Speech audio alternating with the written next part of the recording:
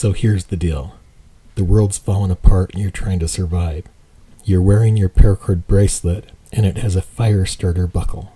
Can you really start a fire with that thing? When closed, the fire starter buckle looks like a normal plastic side release buckle. But open it, you see it has a steel striker and a special rod. Scrape the striker along the rod and it produces sparks. The fire steel setup makes it quite easy to create sparks. But how do you get those sparks to start a fire? In theory, it's simple. If you land the sparks on dry tinder, the tinder will ignite. But that can be a challenge in the real world. Here's part 1 of our hack. Use lint from your dryer. The lint you pull from your dryer is highly combustible. If sparks land on dry lint, it will ignite easily. The trouble is it burns quickly. If you aren't fast, it will burn out before it ignites other tinder.